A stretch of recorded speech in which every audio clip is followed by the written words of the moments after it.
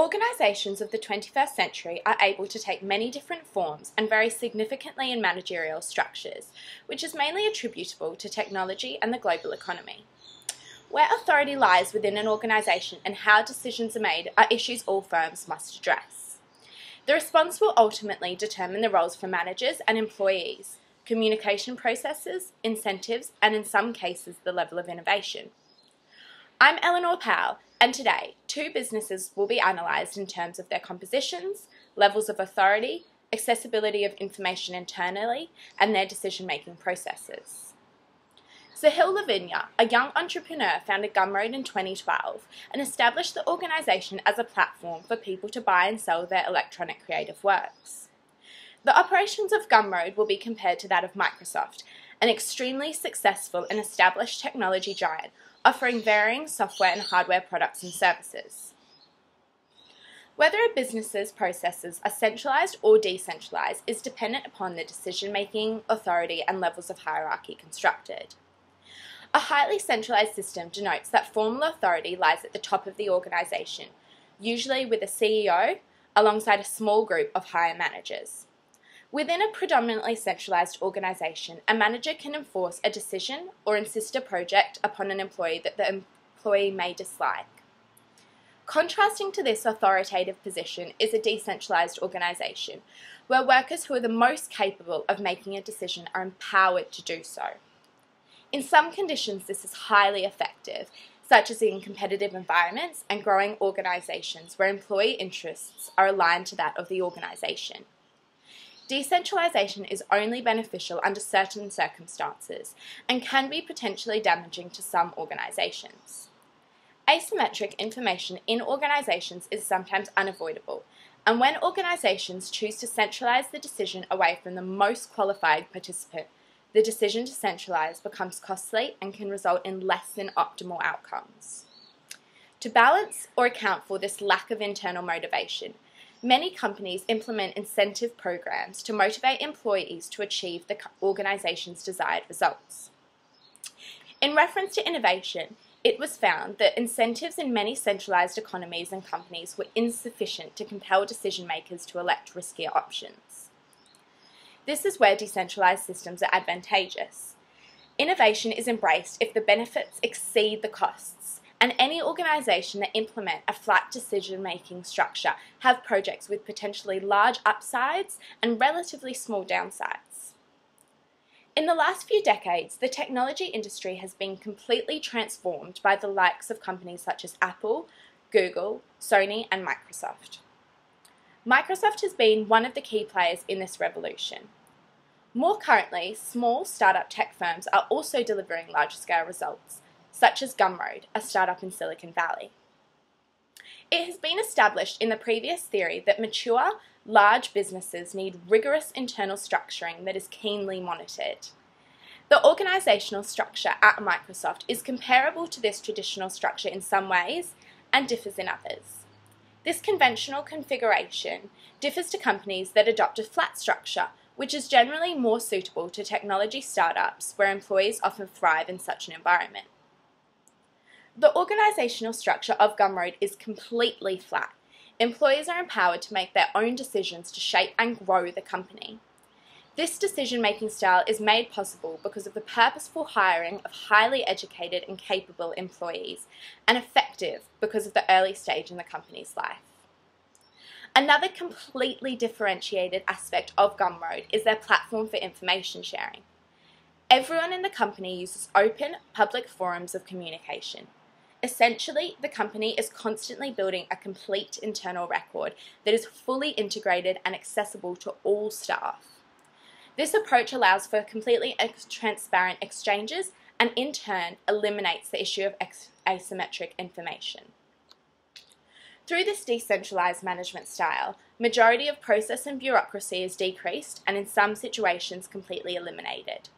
However, through this decentralised method, a lot of individual accountability is evaded. Further, because no one has a direct manager to report to, individual feedback is in many cases just not possible.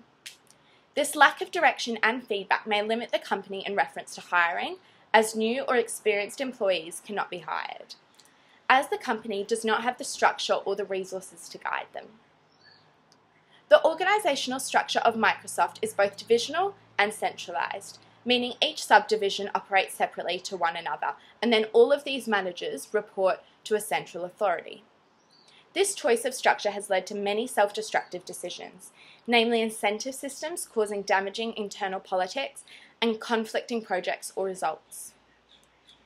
Through many accounts of current and former employees, the stack ranking system, customary within the company, seems to have had the most consequences on internal operations and incentivized employees to compete with and degrade one another.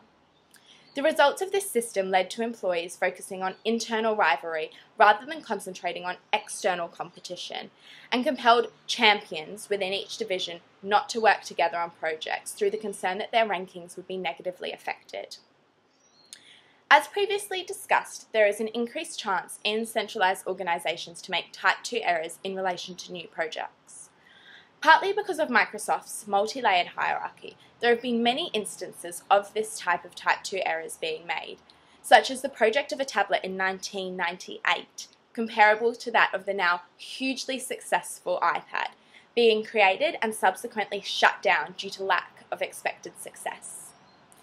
The potential profits that were foregone from projects such as this are immeasurable, as is the huge enhancement of the Microsoft brand had they been successful. It is evident that Microsoft and Gumroad widely differ in their organisational hierarchy and approach to decision making.